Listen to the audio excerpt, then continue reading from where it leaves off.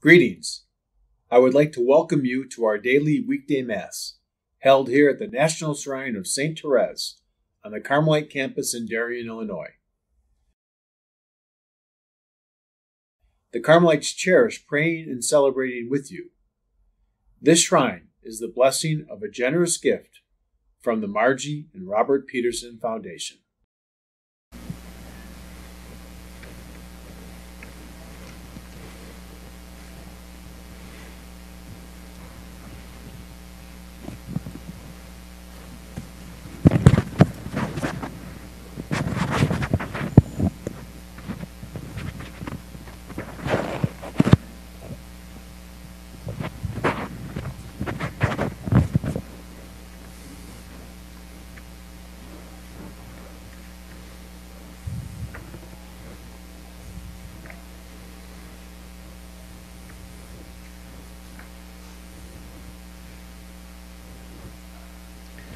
In the name of the Father, and the Son, and the Holy Spirit.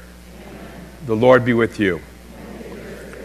Today's Mass is being offered in thanksgiving for Elaine Bouhet. Coming together as God's family, let us call to mind our sins and ask the Lord for pardon and strength. You were sent to heal the contrite of heart. Lord, have mercy. You came to call sinners. Christ, have mercy.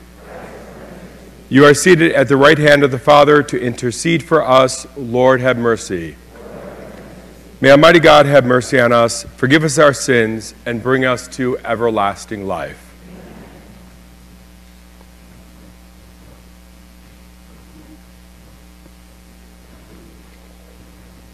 Let us pray. O God, who brought the abbot St. Anthony to serve you by a wondrous way of life in the desert, grant through his intercession that, denying ourselves, we may always love you above all things. Through our Lord Jesus Christ, your Son, who lives and reigns with you in the unity of the Holy Spirit, God forever and ever.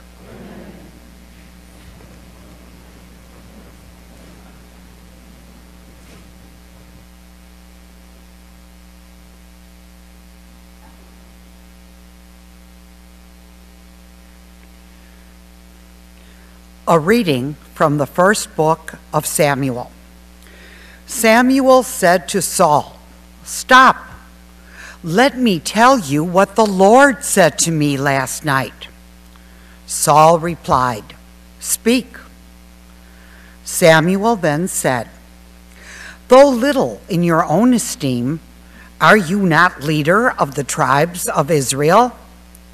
The Lord anointed you king of Israel and sent you on a mission, saying, 'Go and put the sinful Amalekites under a ban of destruction. Fight against them until you have exterminated them.' Why then have you disobeyed the Lord? You have pounced on the spoil, thus displeasing the Lord." Saul answered Samuel, "I did indeed obey the Lord and fulfill the mission on which the Lord sent me. I have brought back Agag, and I have destroyed Amalek under the ban. But from the spoil, the men took sheep and oxen, the best of what had been banned, to sacrifice to the Lord their God in Gilgal."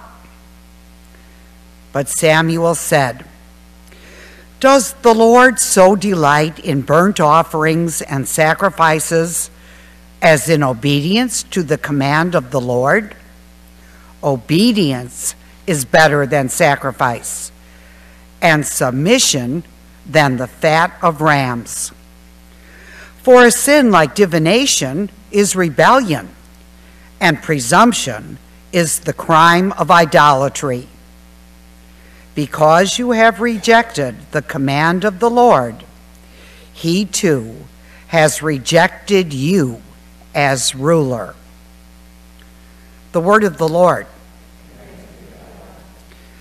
To the upright, I will show the saving power of God. To the upright, I will show the saving power of God. Not for your sacrifices do I rebuke you, For your burnt offerings are before me always. I take from your house no bullock, no goats out of your fold. To the upright I will show the saving power of God. Why do you recite my statutes and profess my covenant with your mouth? Though you hate discipline and cast my words behind you. To the upright I will show the saving power of God. When you do these things, shall I be deaf to it? Or do you think that I am like yourself? I will correct you by drawing them up before your eyes. He that offers praise as a sacrifice glorifies me. And to him that goes the right way, I will show the salvation of God. To the upright I will show the saving power of God.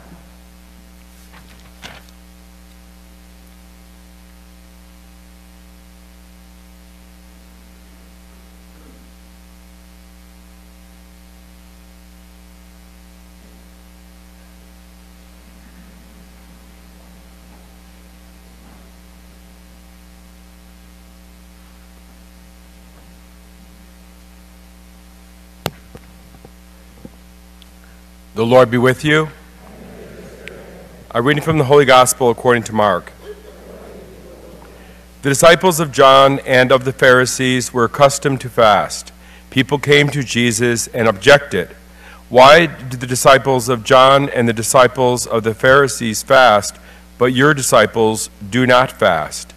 Jesus answered them, Can the wedding guests fast while the bridegroom is with them?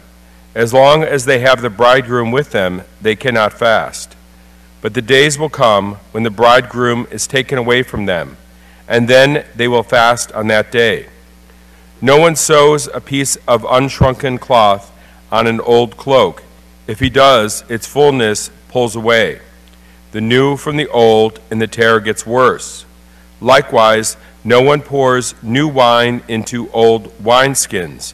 Otherwise, the wine will burst the skins, and both the wine and the skins are ruined.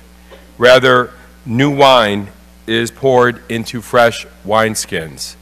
The Gospel of the Lord.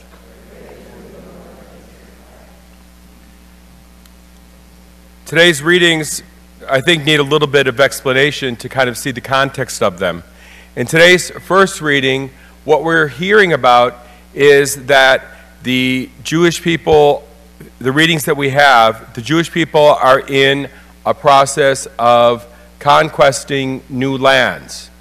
And one of the rules of battle was that in the ancient days, people would commonly gather spoils. So once you conquered a people, in order to even more fully humiliate them, having beat them in war, was to take their possessions.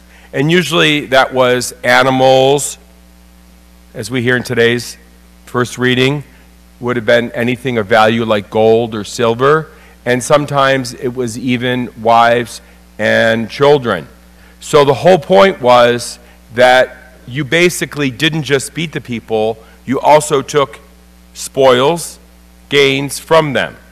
And what the prophet Samuel is pointing out today is that these sacrifices were made to the Lord, these spoils from battle, and essentially he was telling them this is not according to the prescriptions of the law. In other words, it's kind of like someone robbing a bank, and this does happen, by the way, sometimes. People rob the bank, and then they go and give the money to the poor, and they're like Robin Hood or something. And all of a sudden, they've done something good. If the initial thing you did was wrong, it doesn't make the following actions good. And so what's happening today is that Samuel is pointing out that this is not the way the Jewish people are going to live their life. And in fact, maybe putting this in context, one of the things that we know during World War II is that the Nazis confiscated great art collections. And in fact, to this very day, there are Jewish families that are trying to recover art that originally belonged to their families, which are worth like $100 million or something, these extremely valuable pieces of art. So this is something that is real.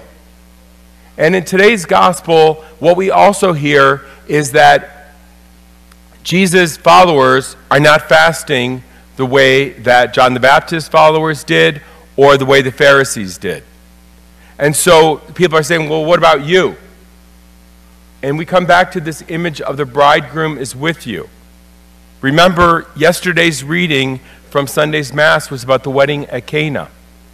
Jesus is ushering in a new time, a time of celebration, a time of hope, a time of new life. Because remember, if there's anything a wedding is, it's two people coming together and becoming one flesh. That is what a wedding is about. A man and a woman coming together and becoming one flesh. A new creation, a new being.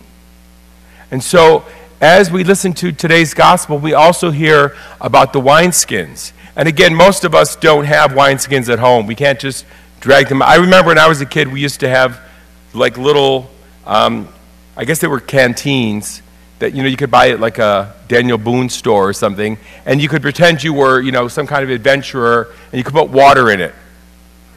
You kind of might remember those. It's something like that, but it's not something you commonly have. But it's one of those things that Jesus is again pointing out the newness. New wine, new wineskins. This is a whole new way of looking at the world and looking at Christ's presence in the world. Now it's interesting that today's readings, we're also celebrating the memorial of St. Anthony, the Desert Father. And he's probably a saint a lot of you aren't familiar with, but he lived to be 105. And he truly is, I believe, and I'm going to say this, is if you really want to enter into your spiritual life, if you really want to know how our Lord works in us, read the book that's written about him by St. Athanasius. And this goes back to the first century.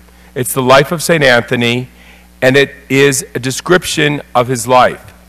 Because St. Anthony came from a very wealthy Egyptian family, and he lived at a time when there was great wealth. It was the height of the Roman Empire, and he decided to go out into the desert and live as a hermit in Egypt. And if you've been to Egypt, you know that it's a desert in certain places, especially where the desert fathers lived.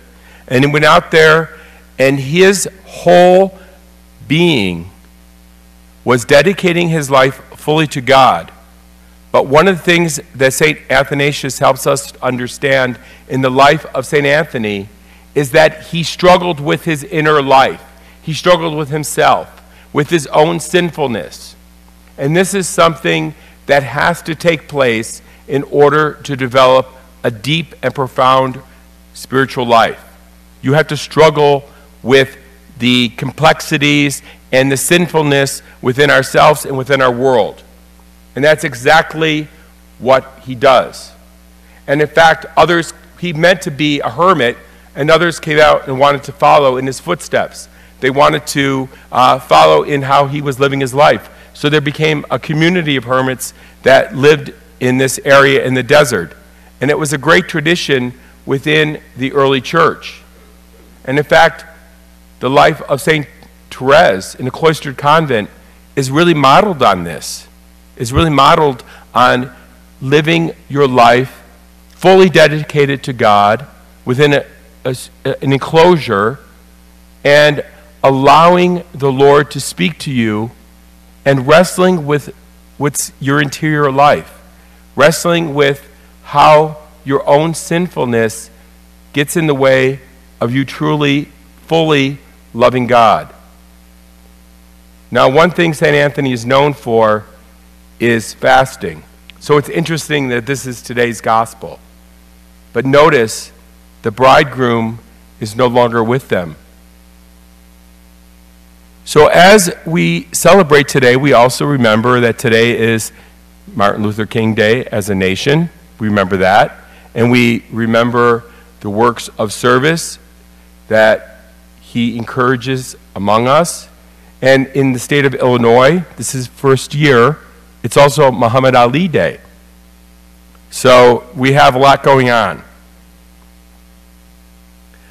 I'm trying to think of a way to bring these all together. They're probably disparate people, but one of the things that we know is that our Lord works in each one of us. Our Lord desires to create new things in each one of us. And each one of us has our own calling, our own spirit, our own desire to know and experience the Lord. And he will speak to us and allow us to live our lives in such a way that we are true to how he has formed us. Because we are new wineskins. Each one of us is a new creation. We're not carbon copies of each other. And even within families, everyone knows that every kid isn't the same. And don't expect your kids to be exactly like you are, because you might be disappointed. It might happen, but you might be disappointed. What our Lord teaches us is that he is the one who gives us spirit. He is the one who gives us life. And he desires most deeply that we are true to who he has created. That we are true to the goodness that is within us. And sometimes, as we all know, that can be a struggle. But it's something that our Lord calls us to do each and every day of our lives.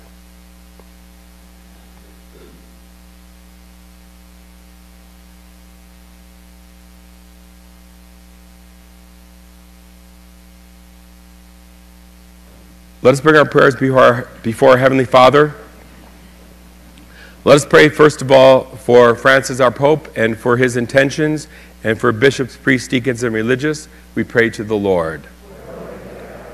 Let us pray for those who are least in our world, especially those who suffer because of racial injustice. We pray to the Lord.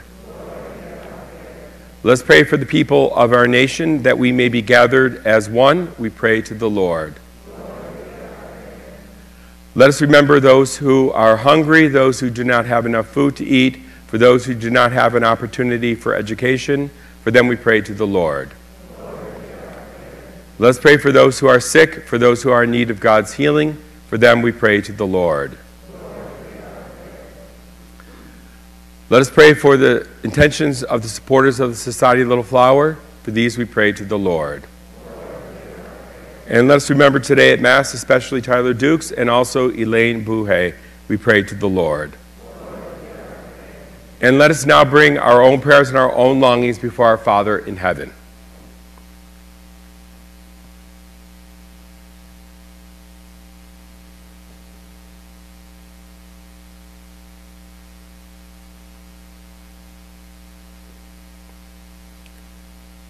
We pray to the Lord.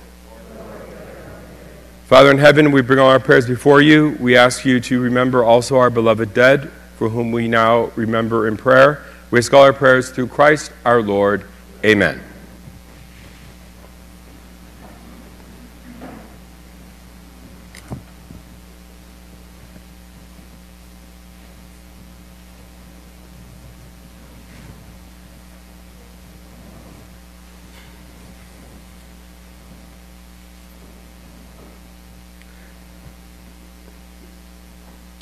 Blessed are you, Lord God of all creation. Through your goodness we have this bread to offer, which earth has given and human hands have made, will become for us the bread of life.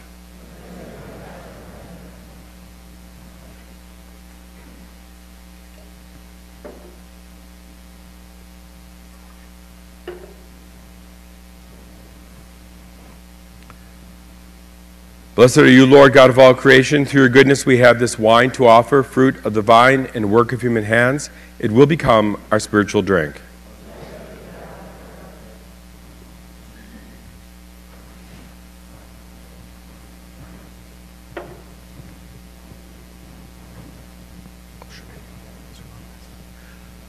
Pray, my brothers and sisters, that my sacrifice and yours may be acceptable to God the Father Almighty.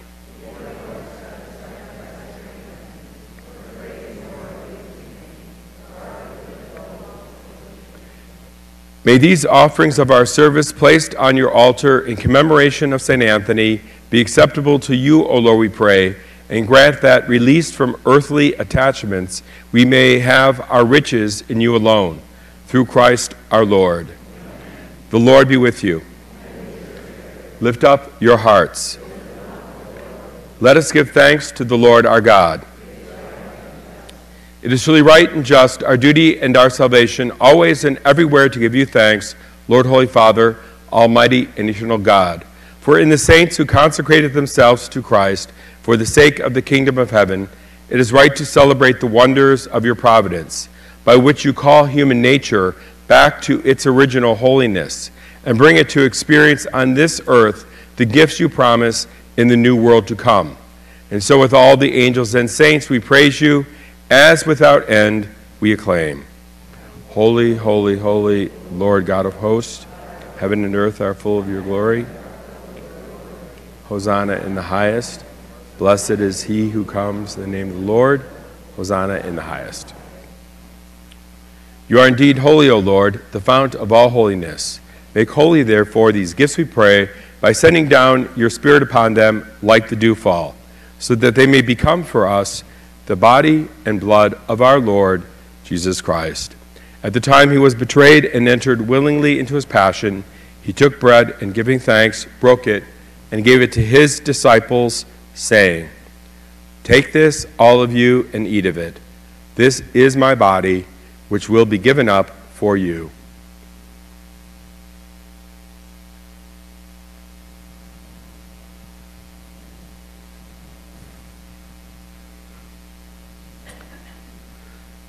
In a similar way, when supper was ended, he took the chalice, and once more, giving thanks, he gave it to his disciples, saying, "Take this, all of you, and drink from it. For this is the chalice of my blood, the blood of the new and eternal covenant, which he poured out for you and for many for the forgiveness of sins. Do this in memory of me."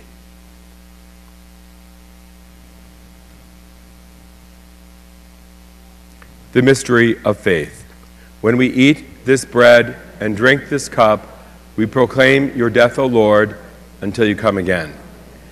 Therefore, as we celebrate the memorial of his death and resurrection, we offer you, Lord, the bread of life and the chalice of salvation, giving thanks that you have held us worthy to be in your presence and minister to you. Humbly we pray that, partaking of the body and blood of Christ, we may be gathered into one by the Holy Spirit. Remember, Lord, your church spread throughout the world, and bring her to the fullness of charity, together with Francis, our Pope, and Daniel, our Bishop, and also Ronald, our Bishop, and all the clergy. Remember also our brothers and sisters who have fallen asleep in the hope of the resurrection, and all who have died in your mercy. Welcome them into the light of your face.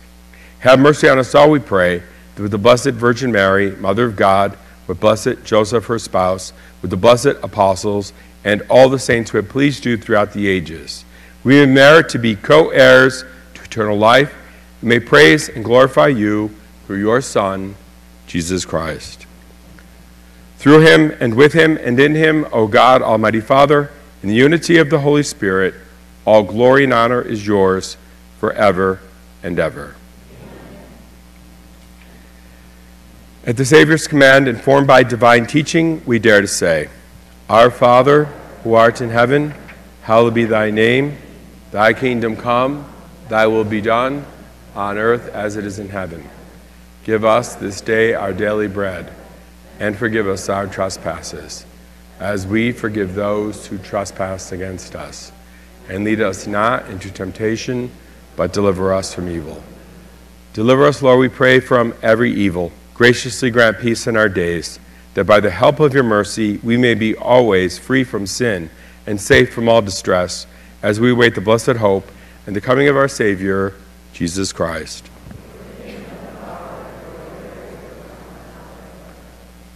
Lord Jesus Christ, who said to your apostles, "Peace I leave you, my peace I give you," look not on our sins, but on the faith of your church, and graciously grant her peace and unity in accordance with your will, who live and reign forever and ever. Amen. The peace of the Lord be with you always. And let us offer each other a safe sign of peace.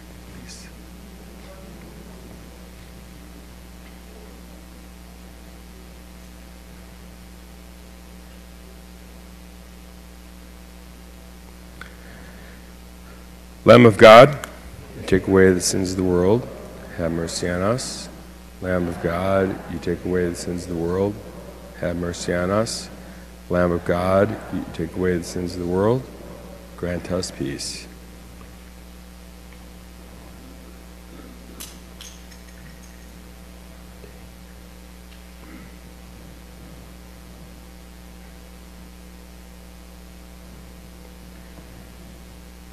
Behold the Lamb of God. Behold him who takes away the sins of the world. Blessed are those called to the supper of the Lamb. Lord, I am not worthy that you should enter under my roof, but only say the word, and my soul shall be healed. Christ, keep me safe for everlasting life.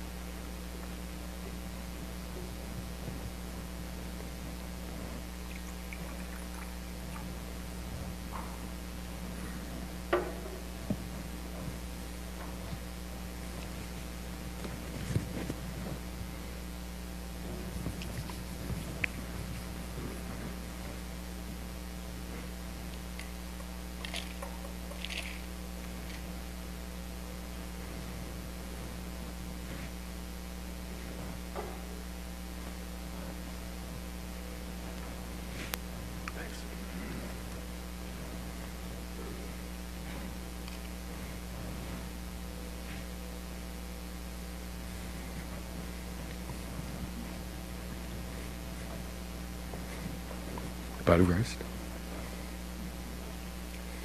The body of Christ. The body of Christ. The body of Christ. The body of Christ. The body of Christ. The body of Christ. The body of Christ. The body of Christ. The body of Christ. Just a second.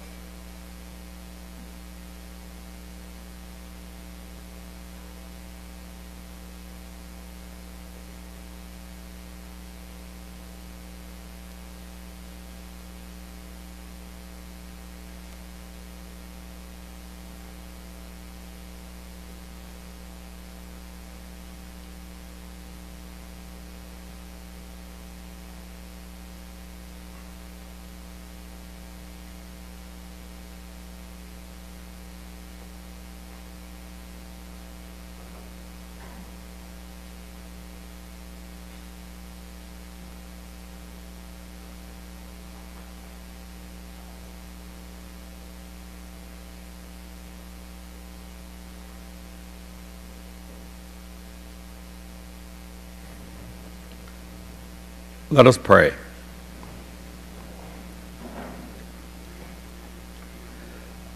Nourished for our healing by your sacraments, O Lord, may we escape every snare of the enemy unharmed, just as by your grace St. Anthony won glorious victories over the power of darkness.